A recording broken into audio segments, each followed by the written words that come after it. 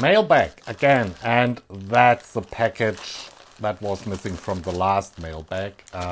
Yeah, card link, in which I didn't show the listings. Yeah, totally forgot about that. Sorry. Anyway, I will show the listings of the content of that bag this time, and it shall be more interesting. Okay. I'm not in yet. I have no idea why.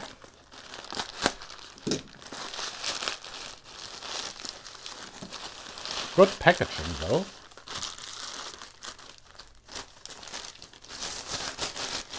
Nothing in here.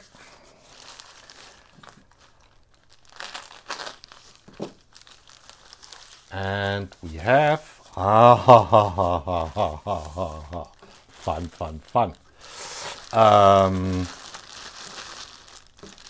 Oh, single bags.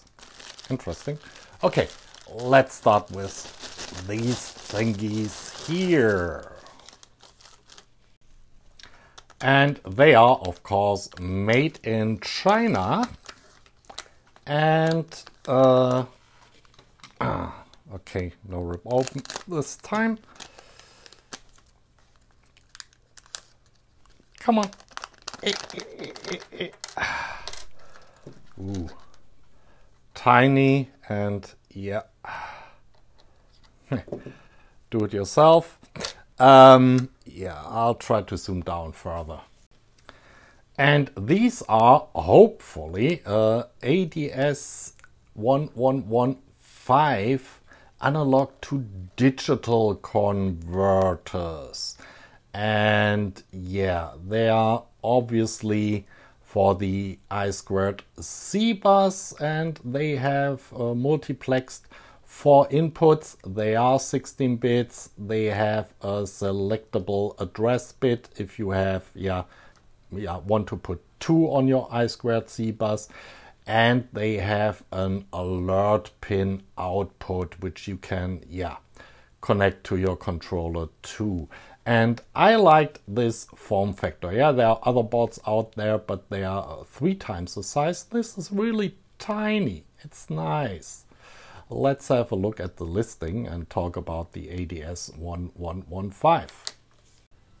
These were from Banggood, and there were 3 pieces: I2C, ADS1115 16-bit, ADC's 4-channel module with programmable gain, amplifier, Greek keyed for Arduino, blah blah blah, and so on.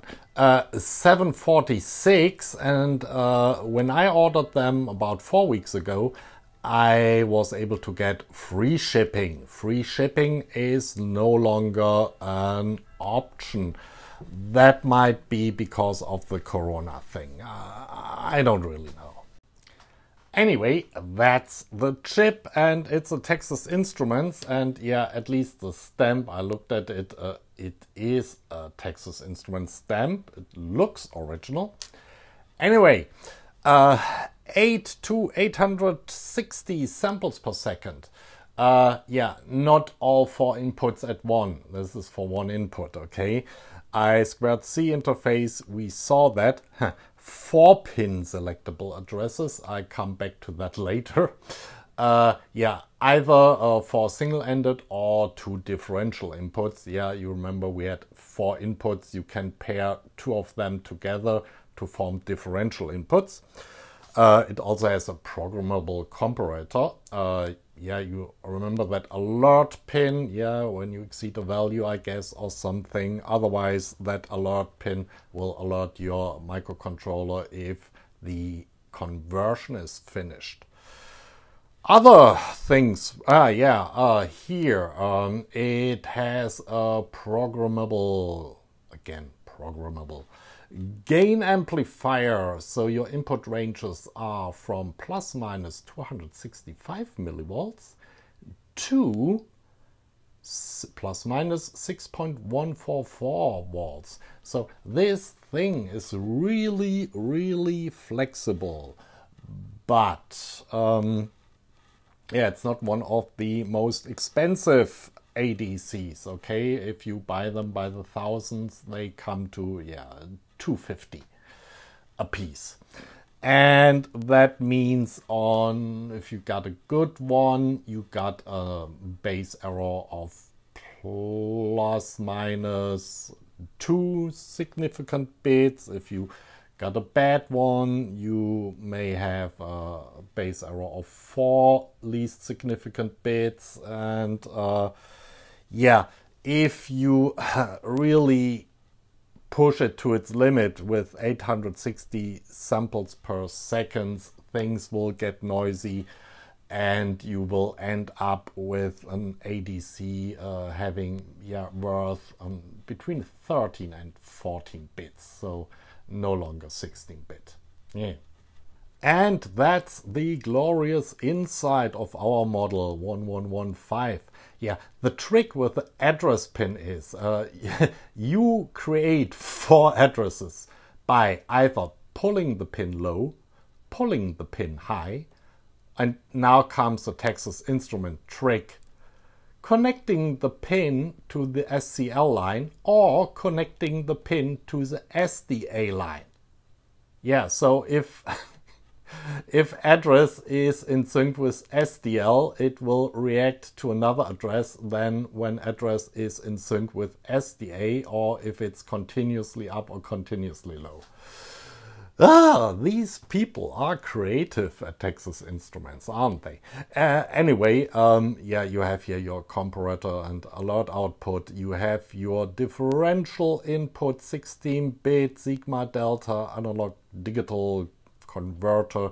You have your programmable gain amplifier, and you have your input multiplexer. What's not shown here, you can the negative input of the differential PGA through the mux can also be connected to ground. So you get 1, 2, 3, 4 single-ended inputs. Otherwise, you can pair up 2 inputs each. Go through the mux, differential, and you got 2 differential inputs. So quite flexible, nice, jobby. And the reason I got them, and this is a big exception because, I'm talking about a very active subscriber here. Basically, one subscriber asked in the comments if I could make a tutorial about those and Arduino. And as you know me, I will not spare with the details and go in deep, but that's for another video. Next. And next is that big bag with a lot of stuff inside. Let's have a closer look. And these are little kits. Yeah, they are not finished. They are little kits with all the parts included, hopefully. Why make the effort and solder the stuff yourself in somewhere in a factory when you can get the stupid Westerners to do it, huh? Anyway, where is it? There is our driver chip. I won't zoom down here, but it's TM1650, or it's supposed to be at least a TM1650. So a small SMD jobby. So yeah, you need to do some SMD soldering here. And then you have a very nice, hopefully, 4-digit 7-segment, and not the cheap clock type, but really with decimal points. Very important.